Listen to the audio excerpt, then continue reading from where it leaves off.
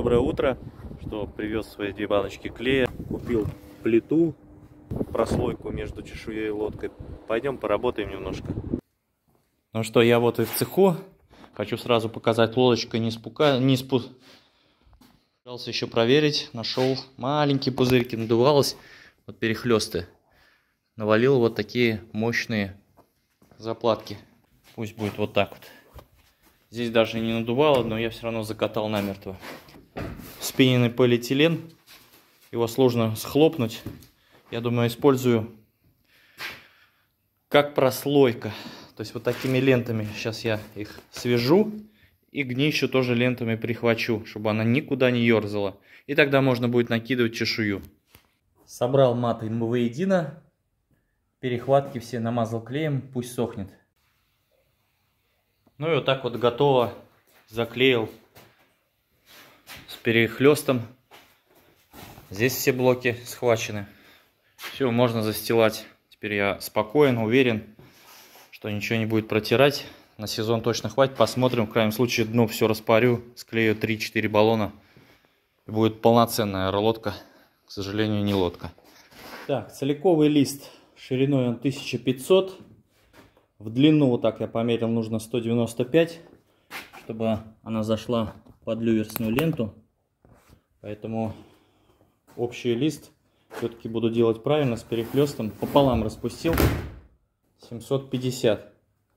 И вот так вот в виде чешуи. Ну, край вот этот обрезаю, загибаю, потому что здесь начинает топорщиться. Должно все красиво, острых углов не должно. Сверлим. Втягиваем и лист за листом так и пойдем.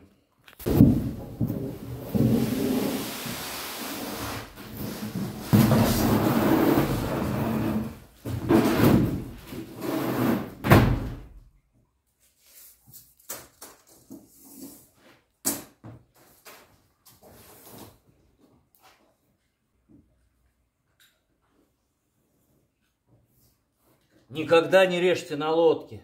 Можно прорезать. Ну, я попробую.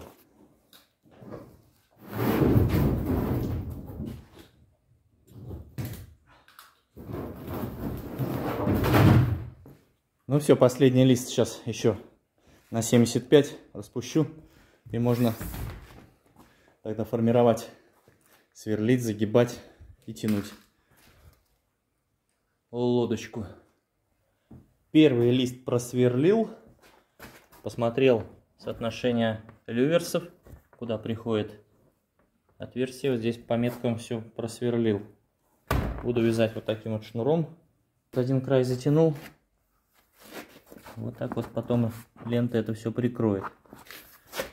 Не скажу, что мне все это нравится, как получается, но что имеем, то имеем.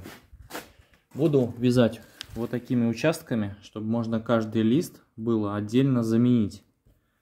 То есть вот этот перехлест, уже последние 2 отверстия, уже следующим листом вяжется вот так же до перехлеста.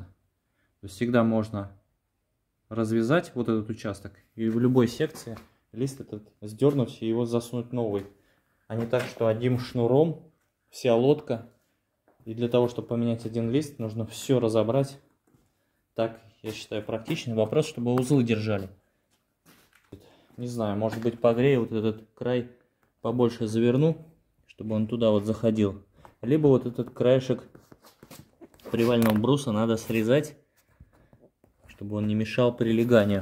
Вот видите, вот так вот он сюда раз, а он должен туда еще плотнее. Либо греть, загибать вот этот край под люверс, либо срезать вот этот привал. Ладно, друзья, время вышло, у меня надо ехать работать, но уже вот так вот. Буду зашивать, затягивать. Листы нарезаны, готовы, по форме буду по месту засаживать. Все, ребята, всем пока.